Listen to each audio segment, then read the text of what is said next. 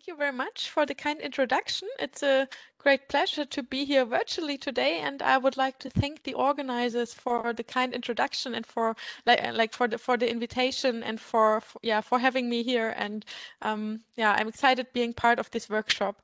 So I was asked today to talk about the topic of combining optical metasurfaces with two-dimensional materials, and I very much like to do so. So that's what my talk will be about. For those of you who know me a bit, maybe note that my affiliation has changed a little bit. So I recently moved within the Friedrich Schiller University of Jena to the Institute of Solid State Physics. Previously I was found at the Institute of Applied Physics, so it's not really far, but it's now a different institute. All right. So I want to do this in the beginning so that there's no chance to forget it in the end when time is running out. Of course, all that I'm going to show was a team effort. It was many collaborations that led to all these results. And I particularly want to thank the groups within the Friedrich Schiller University. Maybe I want to flag Andrei Turchanin's group because they are working in physical chemistry, like growing the 2D materials. So really in all of the works that I'm showing, we relied on their products. Yeah, and then we also have some international collaborations, for instance, with Australian National University that contributed to these works. This is my outline. I will start with a relatively short motivation introduction. You've been talking about metasurfaces, or we've been talking about metasurface already all day. So I will keep the introductory part here quite short, but trying to give a bit my motivation and flavor of what we're doing. And then I will talk about three topics: light-emitting metasurfaces, nonlinear metasurfaces, and ultra-thin optical metasurfaces, all leveraging the capabilities provided by the 2D materials. Yeah, and in the end, it's not in the list, but there will be a very short conclusions and outlook. So allow me to give you my view on what an optical metasurface is. Of course, you all know very well now, but so it's basically a sheet of nanoscale thickness. Maybe I get a pointer, just a second. That would help, So here oriented out of the plane of your screen, and then you come in with a known input light field, and the metasurface transforms that into an output light field with desired properties, which can be spectrum, polarization, wavefront, and so on. And especially as you all know, like the capability of a metasurface to engineer a wavefront with all the wavefront shaping devices that are out there has really raised a lot of attention in the last decade or so. So how does the metasurface do that? The magic lies here in the structure. Of course, the metasurface is a two-dimensional sub-wavelength arrangement of designed nanoscale building blocks, often called meta-atoms. And there are different strategies now how this metasurface can interact with the incoming light field. We just heard about Pancharatnam-Berry phase, so geometrical phase. There are also metasurfaces that rely on propagation phase in very tiny little upright standing waveguides. In our case, what I'm going to show you in almost all the projects I'm talking about, our metasurface consists of high index dielectric building blocks that support me-type resonances. So the basics is basically that if you have such high index dielectric nanoparticles, then they support a series of electric and magnetic multipolar modes that can be tailored by the size, shape, material composition, and arrangement of the particles. So for spherical particles, these modes can then be described by me theory. And here I show the schematics of the two lowest order modes from me theory. So this electric dipole mode, which has a linear displacement current and scatters like an electric dipole. And then the one which raised much more excitement in the last couple of years, this magnetic dipole mode. So similar to a metallic splitting resonator, this supports a circular current. In this case, is a displacement current because it's a dielectric material. But this oscillating circular current gives rise to an oscillating magnetic field, and thereby this mode can efficiently couple also to the magnetic component of light. And playing with both of these kinds of resonances, we have a lot of opportunity to interact and tailor light fields.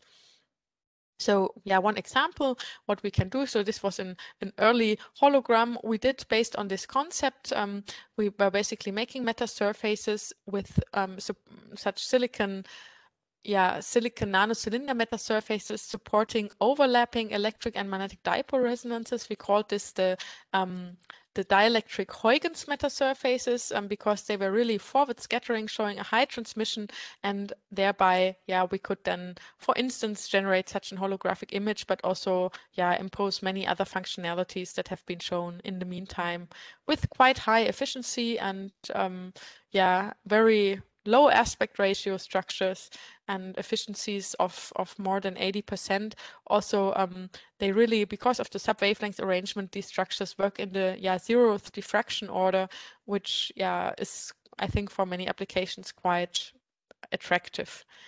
However, of course, as I already mentioned, and as we heard in other talks, there are different ways also to manipulate a light field. So how should we care about this process of using these resonant particles? And I now have to catch up on the cell phone discussion that was just led. So I basically funneled in this slide now here at the last minute. So I also was at a industry meeting a while ago, and I got a very similar question. Maybe like one of the industry ladies raised her hand and asked me, Isabelle, this is nice, but now which surfaces of a smartphone would you want to replace by your metasurfaces? And for a fundamental scientist like me, this was quite an applied question, but it made me think about this. And we heard already about replacing these camera lenses. And also the previous speaker gave like this horizon of maybe 10 to 20 years until these could be implemented. And I sort of agree that this is quite difficult to compete here with the current technology, even though it would be really attractive to have this flatter lens for this smartphone, which is also flat by nature. However, then it's actually relatively hard to think, okay, what can we improve there with what we have at the moment? And I was sort of making a joke that maybe we can make the nice photonic colors to make our smartphones look more attractive, But of course, this is not what funding agencies will give us money for, So what my view on this is really that we have to use really the additional functionalities that metasurfaces offer, and in particular to be also able to for instance, add new functionalities to this display function, to communication functions, to projecting functions, and so on. What we really need are tunable, light emitting, and nonlinear metasurfaces. So the passive ones are, of course, also interesting for certain applications, but if we want to really contribute also to many more components than just lenses, beam deflectors, and holograms, then we really need these active metasurfaces that have these additional functionalities. And in this view, these resonant metasurfaces that I briefly introduced are very attractive because due to their resonant nature, they show a strong spatial and spectral dispersion. That means we have the opportunity to tailor frequency and or angular sensitive optical response. They also facilitate tuning or switching, and this you can easily imagine if you have some strong spectral dispersion and now you manage to shift your peak or dip a little bit, then if you look at one particular wavelength, you can get a really high switching contrast. So therefore, these resonant structures are really favorable. Then if we look at these metasurfaces, each of the little resonant building blocks is basically acting like a little nano antenna and able to concentrate the electromagnetic near fields and enhance them, and thereby enhance light matter interactions in the near field. And this can then be used to enhance, for instance, spontaneous emission, nonlinear optical effects, or in fact any light matter interaction process. And we cannot just enhance it, but also tailor it. So basically tailor the properties and the details of this interaction. So we're really now after tunable, light emitting, and nonlinear metasurfaces. And if we think of that, then 2D materials are quite attractive as optical components. So let's review their properties. So when saying 2D materials, in most cases, I'm talking about two-dimensional transition metal dichalcogenides, or short TMDs. These are semiconductor materials that, when thinned down to the monolayer phase, have a direct photonic band gap and therefore show a strong direct band gap photoluminescence in the monolayer phase. They also, due to their specific structure, which is a non-inversion symmetric crystal structure, so a spin valley coupling effect that allows for chiral photoluminescence emission. And here the chirality of the emission depends on in which valley, if the K or the K prime valley, the excitons that are recombining and emitting light are located. And also a consequence of this non-inversion symmetric crystal structure of the monolayer, it shows a very strong second order nonlinear response. And finally, the photoluminescence as well as the second harmonic can be tuned by electrical gating in these materials. So we have all the aspects: light emission, nonlinearity, and tuning that I mentioned before. And then this should not be neglected. Really, the two-dimensional nature of the TMDs is also ideal for integration of metasurfaces, which also have this two-dimensional characters. Basically, like putting a slice of cheese on a bread. In this case, here we have a bilayer. But okay, take this with a grain of salt. So the TMD really has a monolayer thickness, so the cheese would be much thinner compared to the bread if we really want to make a quantitative comparison here. So what we're after is basically, or what the idea is to use metasurface now to enhance the interaction with the ultra-thin material by sub-wavelength light concentration, and on the other hand, use the 2D TMDs to act as active light-emitting nonlinear tunable components. So really these two building, or these two ingredients, they are helping each other, if you want, with their respective weaknesses. So the first topic I'd like to go into more detail are light-emitting metasurfaces based on 2D materials. And here we have seen this cartoon before. For the light-emitting metasurface, the idea is now really to get rid of this known input light field and to have the metasurface by itself be a flat source of the desired output light field. And so basically we would consider now the building blocks of the metasurfaces as resonant dielectric nanoantennas that are driven by localized sources, and they are basically integrated. These nanoscale emitters now have to be integrated in the metasurface architecture. What can we expect from the metasurface? Here I put a little formula that shows us what the measured fluorescence count rate from a metasurface with a single emitter placed at the position REM on it would look like, or what factors contribute. One is the excitation enhancement. Then one is the quantum yield enhancement of the emitter.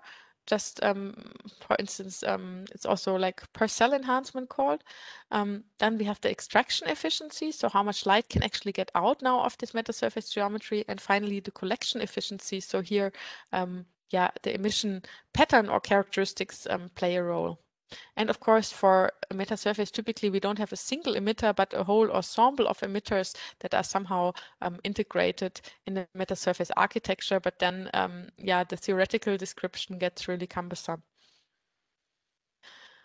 So if we use dielectric building blocks, which I introduced before with Mie resonances, then what we can expect are moderate quantum yield enhancement, because just like, for example, compared to plasmonic gap antennas, the near field enhancement is not as high, but still there. But what's the big plus point is that the dielectric building blocks have very low absorption losses, so we can expect high radiation efficiencies. In particular, if you think of display applications also, then this is really essential because you want devices that do not use up much energy.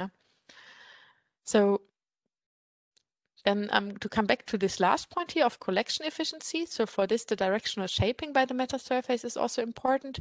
And it's just to say this, often is not just to enhance the brightness or collection efficiency, but also in many cases, we really want a particular pattern. If you think again of the display example, maybe you want to switch your privacy settings without losing brightness, for instance, and really or maybe you want to use the same screen with another person and looking from different angles. And you can, you can think of many more scenarios where the pattern really plays a role.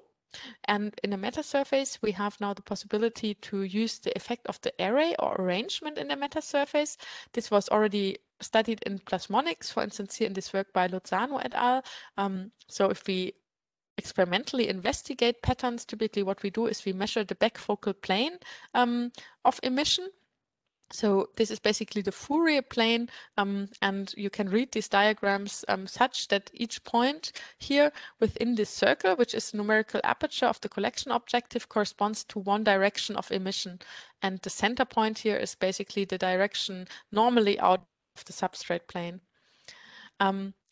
Yeah, then, however, we also have the antenna effect from the individual meta-atoms, and because the dielectric meta-atoms can support these multipolar modes, even an individual antenna can already show a highly directional behavior.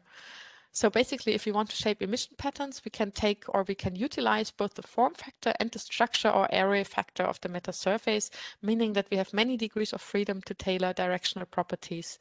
Plus, yeah, typically a metasurface is not necessarily or not, yeah, that doesn't have to be like a spatially homogeneous structure.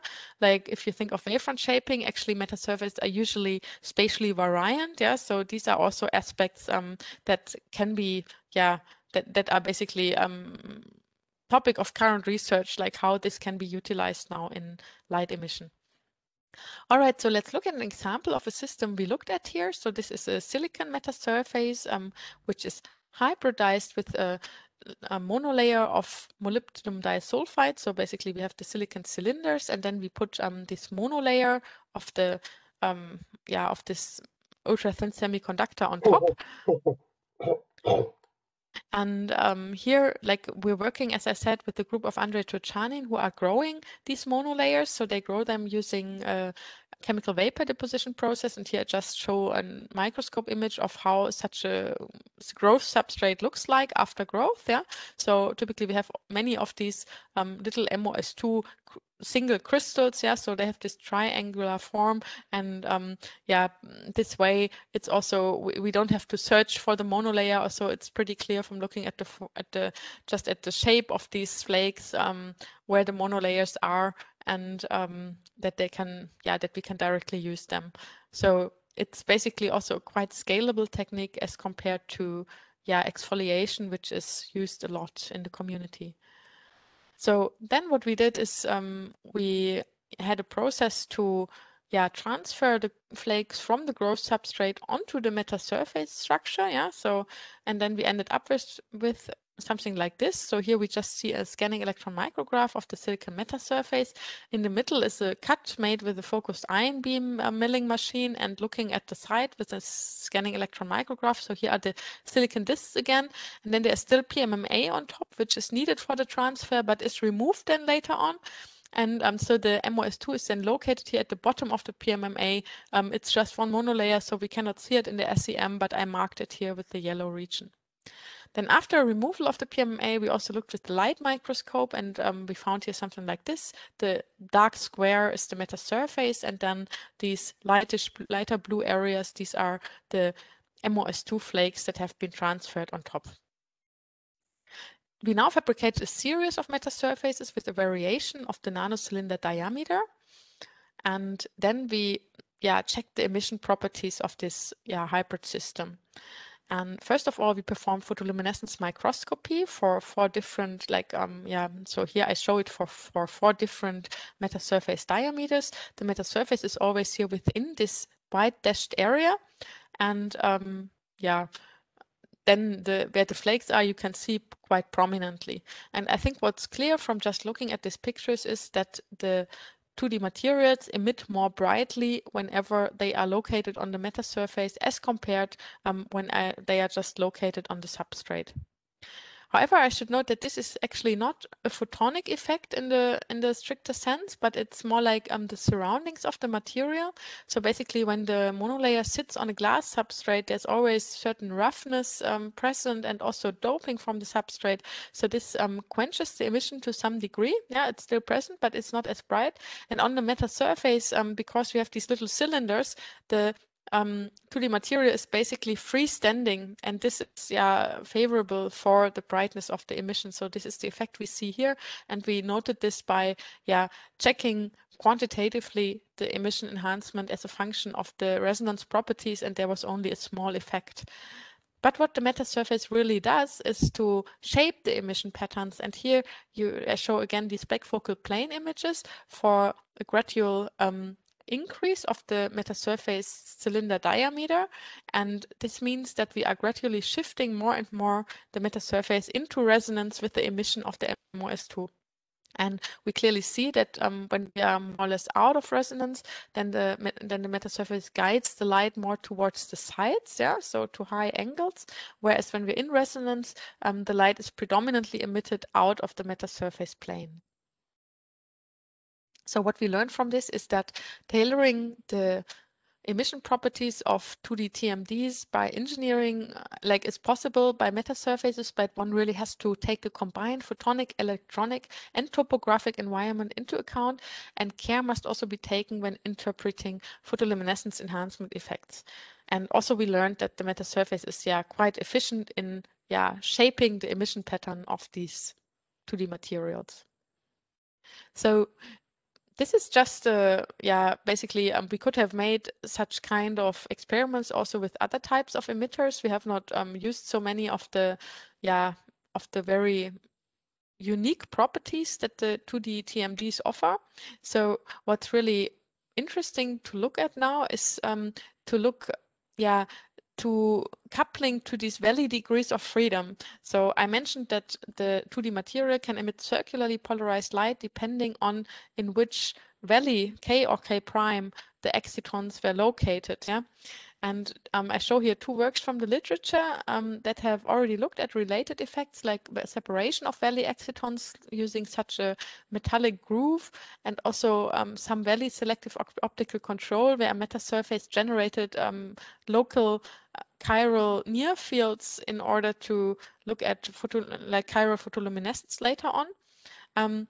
What we decided to look at is also valley routing of chiral emission. And here we were basing ourselves on a work by Chen et al. From Australia from 2018, who suggested such a plasmonic antenna here.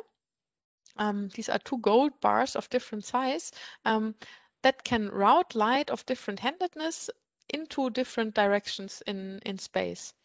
And we made this in such a plasmonic metasurface in this case, and just because the dielectric structures for light emission are still quite new, and there was already a lot of new things in this study. So at least with the meta atoms, we wanted to stay sort of on the safe side, and there was this proposal already, which we wanted to use. So in this case, we used a monolayer of WSE2, and we looked at valley routing of emission at helium temperature, so 4 Kelvin. So what we found was that clearly so we saw then all these Raman excitonic peaks in the emission. Also, we could do the valley polarization measurement and see that really the light emitted by the metasurface, the handedness of the emitted light by this coupled system here depended on the pump polarization. And then we did again this backfocal plane imaging, and we resolved this now for co and cross polarized circular emission. And what these images show is the contrast for switching the pump polarization. So basically we are generating a valley polarized ensemble of excitons, which is then emitting the light, and we're detecting in the co-polarized and the cross-polarized channel here. And from the colors you see that we already get quite a good contrast. There are regions in space which are favored for emission by one excitation polarization in this case. So this is still sort of in progress, this work. We just submitted it to a conference, but we hope to conclude it soon, hopefully. Then what's the road ahead for these kind of light emitting hybrid systems? On the one hand, we want to enhance the complexity of the spatial emission patterns also by looking at spatial variability of the metasurface system. We want to dynamically control the emission properties. To some extent, we've already tried this, but yeah, there is still much to do. We have the plan to look also at lasing, at electrical driving schemes, and also continue fundamental studies, which would be interesting for valleytronics. So for really using this valley degree of freedom in the 2D materials. So basically in which valley K or K prime the excitons are located as an information carrier, and using nanophotonics to prepare or read out these kind of states. Yeah, if you're interested in light emitting metasurface in general, not only using 2D materials, but also other implementations, we recently made a big effort in writing this review with Femius Kundering's group, and there's also short perspective with Yuri Kivsha. But we're quite not yet ready with the light emission topic. So one important step now, if you look at the geometries we had so far, we have transferred the whole monolayer on top of the metasurface. But in particular, for some effects, we really want to use some local near field property of the nanostructure. And in order to get a clean signal, then we want to have the 2D material only in this small region in space. So really nanoscale site selectivity of the 2D TMDs would be required for many effects. And my former postdoc Rajesh looked into this and developed a way of nano patterning these 2D materials using focused ion beam milling. Yeah, so he basically varied the dose for this, and here you see just a atomic force microscopy image of the resulting structure. So we made such gratings, and we could check then that the grating was properly milled by the AFM. We also, of course, were interested in emission properties then, and here you see, yeah, two flakes, one of which was milled, and so exactly such a grating was milled in here. The grating, if you look at this, like is the line which is just 50 nanometers, so it's too small to be resolved in the optical microscope. But what we see is that the flake is still emitting, however, with lower intensity now, yeah. And so the signal is smaller but still present, and we also observe a blue shift of the emission maximum, yeah, of the excitonic emission maximum with the ion dose, yeah, which saturates, however, then at some stage. Now, what the actual research question here was is the valley polarization still preserved by this milling process? So we performed again the valley spectroscopy and found, yeah, these results. So here's the unmilled flake, where you see this large contrast in the emission in the two different circular polarized channels. And here are two milled flakes, and you see that overall the emission is lower, but the valley contrast here is yeah, almost preserved. So we have it quantitatively here. So it goes down a little bit, but you see, if you look at the scale, this is not that much. Yeah, so we can really conclude that the valley polarization is only slightly affected by the nano patterning, and therefore we think that this is a viable route towards yeah, towards hybrid structures where we have the flakes only in a certain area of the nanostructure. So now I move on to the topic of the nonlinear metasurfaces.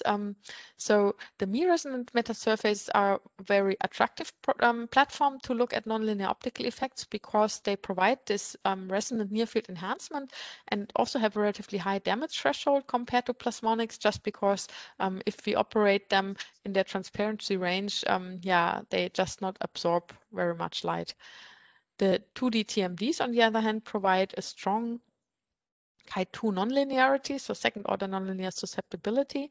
And what can we do with them? So yeah, the primary experiment is to look at second harmonic generation in these structures, and here again show such a cartoon with the metasurface here out of the plane of the screen. So what we have, we will come in with some fundamental light wave, and yeah, most of this will pass, but a certain fraction of it will be, yeah, transformed into a wave which oscillates at double the frequency. The really beauty of using metasurfaces for this is that no phase matching is necessary due to their subwavelength thickness. This is really some big issue, because if you ever made a nonlinear optical experiment using a natural crystal, you know that it's basically very difficult to align, and phase matching is like a big chapter in every nonlinear optics book. Yeah, well, and we don't need it here. Okay, so the first system I want to show you that we used for second harmonic generation is this one here. So again, so here's a sketch. Again, we have a silicon metasurface. This time it's a bit more complex geometry that supports a higher quality factor mode. And the monolayer MOS2 sits again on top of this. Here is also the design a bit illustrated. So we have these bigger and smaller resonators here, and in the array they interact to have such optical properties. There's experiment and simulation. So we basically get these two high Q modes, and while they are not as high Q in experiment as in simulation, they still have relatively high experimental Q factors of about 250 and 100. So we can also look at the intensity of the relevant field components. So what we look at here is, okay, we have here cut through the structure, and then we look here at the top of the structure, and this is in the plane where the molybdenum disulfide monolayer would be sitting. And we're also only looking at the parallel field components at the fundamental frequency, so where we're pumping the system. So that's because the parallel field components are the ones that are relevant for second harmonic generation in monolayers, as the nonlinear tensor doesn't have any out-of-plane elements in the 2D material. And what we see is that we have quite strong enhancement of the parallel field components in the relevant plane as shown here. So here the scale goes up to 130. So these are now the second harmonic results. So we see that if you remember, we had these two resonances, one for each polarization, and one at about a bit shorter wavelengths, like 815 or so, and one around 850. And now we find also in the second harmonic for the two polarizations that we get like a small peak here for the first resonance and a bigger peak here for the second resonance. And we can also numerically calculate this using the undepleted pump approximation. We get results like this, which I think, just calculating for the structure, the peaks are quite a bit narrower, but if we take into account the finite width also of the laser pulse, then you see that the results in theory and experiment get already quite qualitatively similar. We can also check the dependence on the pump polarization, which is shown here at the bottom. Again, here is on the left-hand side is experiment, on the right-hand side is theory. So if we just have the monolayer on glass, the second harmonic that's generated does not really depend on the input polarization of the pump. And then if we look at the metasurface, then it really depends on the wavelengths of the pump. So if we hit the resonance at 810 nanometer, then we get this X polarization. And if we hit the wavelengths at 850 nanometer, then we get the Y polarized second harmonic as expected. So we also, let's look a bit also quantitatively at the enhancement values that were achieved.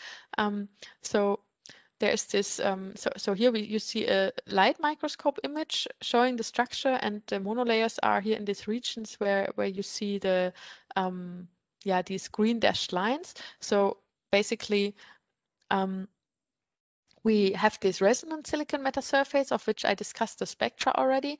We have, for reference, also unstructured silicon and glass here in between, and then also a non-resonant silicon metasurface, as we learned that also the just being suspended or not, for instance, can also make a big difference on optical properties of monolayer TMDs. So here's then the mapping of the second harmonic. We already see that it's brightest here in the area of the resonant silicon metasurface, and here on the right-hand side you also see this quantitatively. This here is a logarithmic scale, and so we see that the largest second harmonic occurs on the metasurface for Y polarized excitation and 850 nanometer wavelengths. Then we have then we have also the metasurface. Okay, maybe I have to shift this a little bit. Can you see? Yeah, so we had these this here is this green box here, or this green area here. And for the other polarization and also for the other resonance, we are already a bit below this value. and then we have glass and the non-resonant silicon metasurface, they are about equal. And on unstructured silicon, because silicon absorbs up to second harmonic wavelengths, it's much less. So we get an enhancement of about 1,500 compared to unstructured silicon, but this is maybe not a fair comparison because of the absorption, but still about 35 compared to non-resonant wavelengths, which I think is significant. So also we wanted to understand now a bit better because we had these two resonances here. And if you just look at the quality factors, they are actually quite comparable, or the one at shorter wavelengths is actually supposed to be a bit better. But now we learn that there are other factors that play a role. And for this, we looked now at the second harmonic, at the modes of the structure at the second harmonic wavelengths, which are shown here. It does not depend sensitively on frequency here, so we just show it at the same frequency or at the same wavelengths, but it depends a lot on polarization, as you see. And in both cases, because the silicon absorbs, we see that on top of the silicon bars, there's basically very little field. So if we compare again with the images I already showed, which show the transverse field, like the transverse intensity of the transverse field components at the fundamental wavelengths, we see that the resonance at shorter wavelengths has the maximum of the intensity on top of the silicon bars, whereas the one at higher frequency has considerable intensity between the bars. And so we identify here that this so it's about 50% of the total in-plane pump field between the silicon bars for this case here. So we have what we get is a really good mode overlap between the pump field and the second harmonic field for the second resonant. And I think this nicely reflects the important role of the silicon absorption and of the spatial field profile at the pump wavelengths for the success of second harmonic enhancement. So I already mentioned that these monolayers have to show the strong second harmonic because of their non-centrosymmetric crystal structure. And now I want to stretch a little bit the notion of the metasurface that I introduced in the beginning. And we had now the idea to use this milling of the flakes to make basically like a super thin metasurface, just consisting of this one molecular layer of the molybdenum disulfide to make a nonlinear metasurface. In this case, it's a very simple one. We decided just to go for such gratings first, and if we then checked a mapping of the second harmonic intensity, we saw that it was reduced in this area, but similar as for the photoluminescence, not completely quenched, so we could still measure it.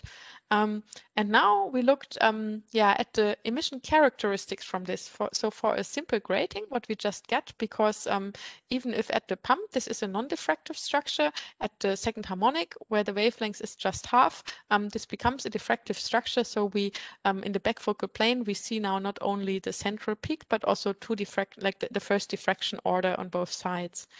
Okay, so diffraction works. So then we made something slightly more complex, and we milled such a fork pattern. And it's well known that such fork gratings can generate a vortex beam. So this way, with this ultra thin structure, which is just one molecular layer thick, we could generate vortex beams in the nonlinear field here in the first diffraction orders. And there was also another group making something very similar to us about at the same time. Okay, so I have maybe just a few minutes left, but that's okay. Just to show you also my last topic very quickly on the ultra-thin optical metasurfaces. So when I started my talk, I said, here is the metasurface. It's basically a sheet of nanoscale thickness, But of course, in most cases, that's not entirely true. Of course, the structured layer is, of nanoscale thickness, but typically we have a bulk substrate where this layer is sitting on. So if we really for some applications, it may be really interesting to have just the metasurface, like a freestanding metasurface, which would weigh next to nothing and be super compact. And there was a work also by Stefan Linden's group where they milled basically such openings in a metallized carbon film. Problem is that you can only make apertures, but no freestanding meta atoms. So our idea was now to use carbon nanomembranes, which are also developed in the group of Andrei Tretjanin as substrates for plasmonic metasurfaces. And here's Denizan, my PhD student who worked on this for his master thesis. So basically, we want to make this prototypical split-ring resonator metasurface on top of such a carbon nanomembrane, which is basically an amorphous carbon structure, which is about a nanometer thick. Yeah. So this image is grossly not to scale, yeah, but we wanted to illustrate this character of the nanomembrane. So we developed a fabrication procedure to get the split-ring resonators on top of these nanomembranes. There's also, here's also a bit shown what the details of this nanomembrane are, how it looks like, and then a first observation we could make, before even processing the metasurface was that these carbon nanomembranes basically don't show any measurable interaction with light. They are almost perfectly transparent. Yeah, so. And this is quite good if you want to study metasurface properties without detrimental effect from substrate, which could be blue shifts, it could be additional losses, could be detrimental fluorescence and so on. So substrates are often quite annoying. Also, the symmetry of the structure can be disturbed by this, or is disturbed by the substrate, which is often not wanted, and so on. So we were really we didn't know if this would work, but I wouldn't be here reporting this if it hadn't probably. Yeah. So here you see now a TEM grid with these openings. The dark areas are the carbon nanomembranes where we fabricated metasurfaces on. So they are really freestanding carbon nanomembranes.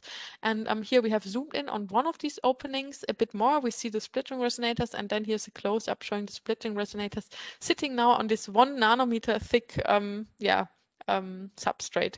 And just I thought this broken membrane here shows very nicely also this very thin character of the substrate.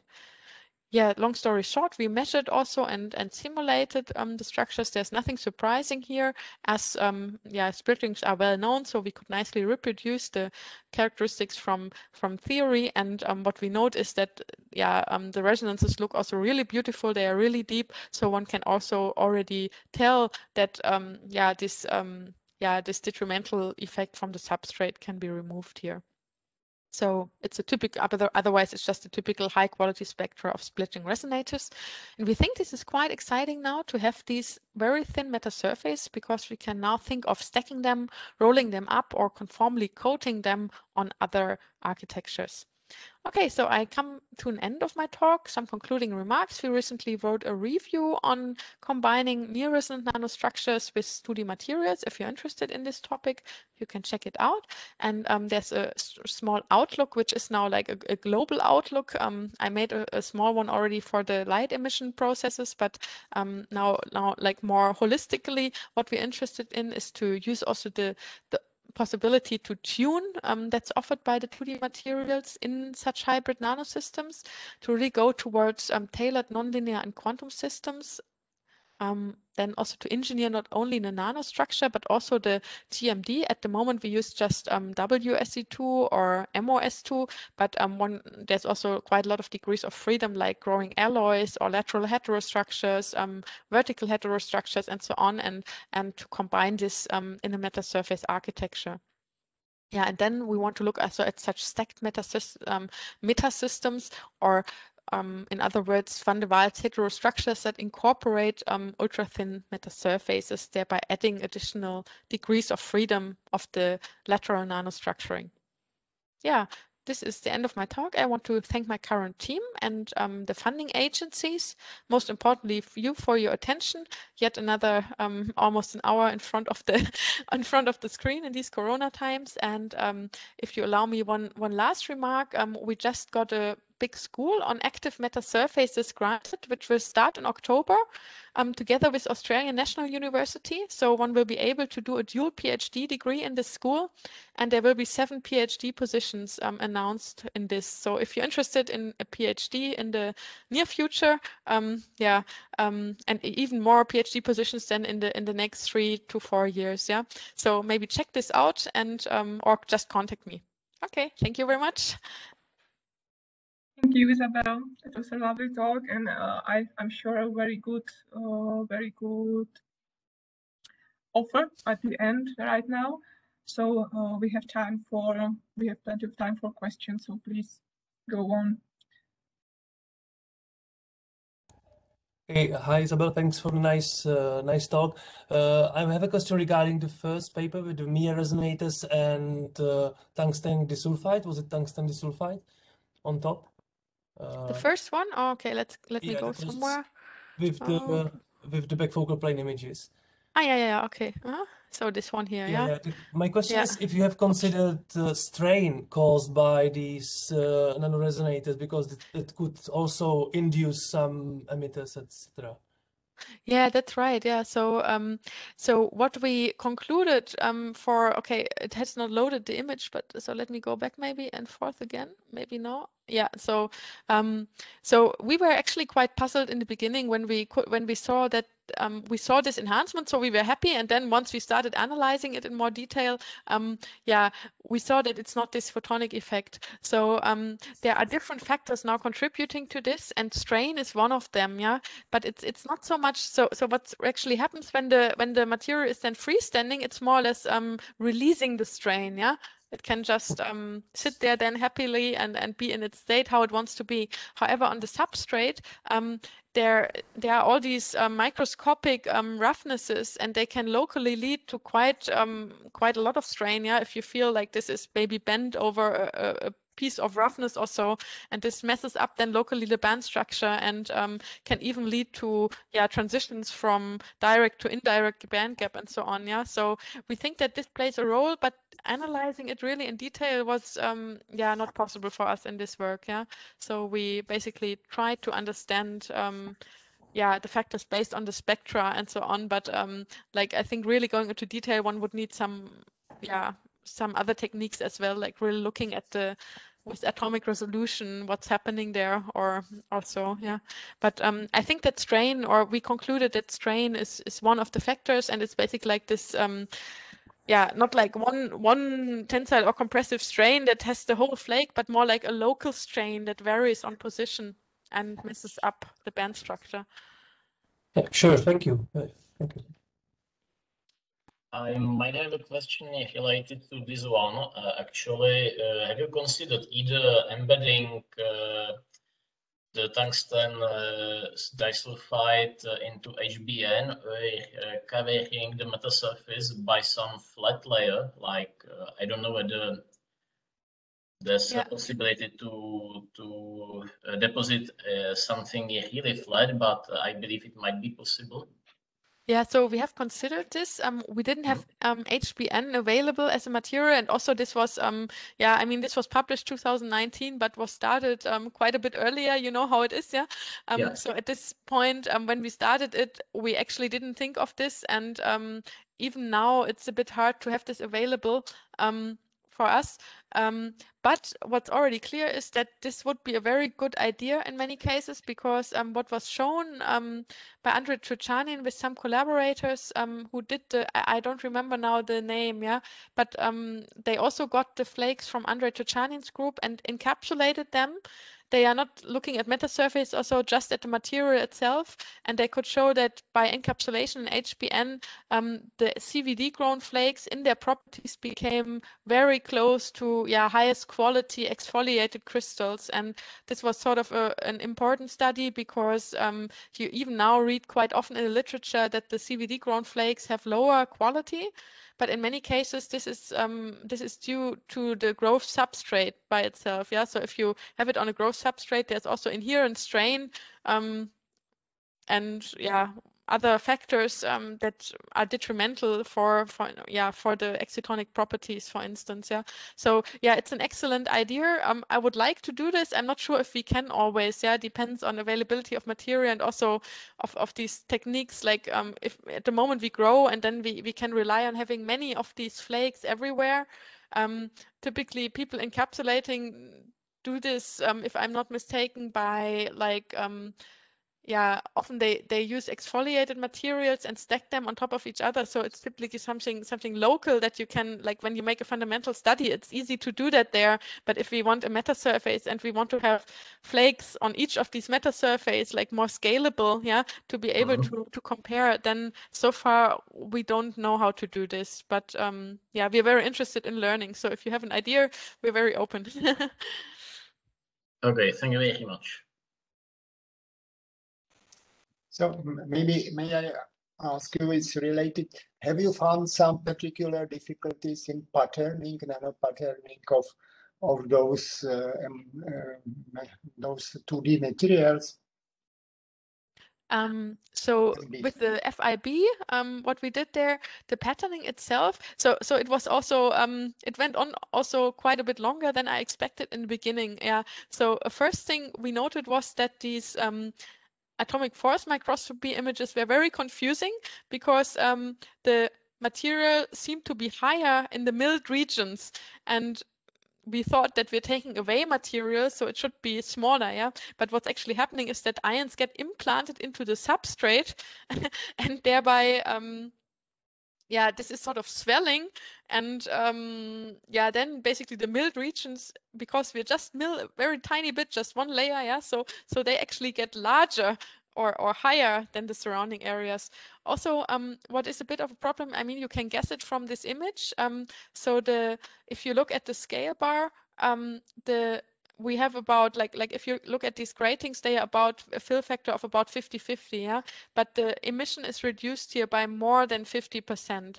So what we also have is basically in the tails of the ions, there are so we have this focused ion beam, but it has tails, and so the non-milled regions will still see some ions, and these can induce some damage and so on. And then, yeah, it was really the critical factor was to use as low as possible doses to do this, yeah, so that this damage is basically minimized. But we could not get rid of this completely, right? So there's still some damage, as you see in the change of the like in this, yeah, decrease of the emission strength. But yeah, Rajesh also made quite a careful analysis then of all these optical properties. So this blue shift of the exciton peak, for instance, this is not really damage, but this is release of strain in the structure. When you mill, then this material can yeah, expand to its actual size and is not blocked by the substrate anymore to which it is sticking. Yeah, and have you tried E-beam lithography as well for patterning of those? This was yeah, I would like, we haven't really, yeah, so this was our first idea to use E-beam lithography. What the problem is that there are some works demonstrating it. So I think etching the materials and so on is no problem at all. But in the end, what we want are like little islands of the material, for instance. And typically you have to use a negative E-beam resist then. And as far as I understand, it's really hard then to get rid of this resist without harming the flake. So maybe with a positive resist like PMMA that can be quite easily removed later on, this would be possible. But then it's difficult to make like small islands. So it's probably a question of finding then the right resist and the right yeah, procedure to strip this resist after patterning. And I think we will probably look into this at some stage. Yeah, because of this damage that the ions induce. But yeah, for the moment, we can, for the plans we have, I think we're quite happy also with the focused ion beam procedure. And I have the last question as well. What about the PL microscopy? I guess it has been done as a far field microscopy. Yeah, this is far field. Yeah. As well? Have you tried near field or not?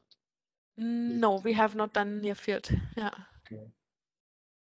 Maybe something like this is now going on in the group of Thomas Perch, who does a lot of near field microscopy, but I'm not so sure. Like I'm not involved in this. Yeah. Thank you. My pleasure.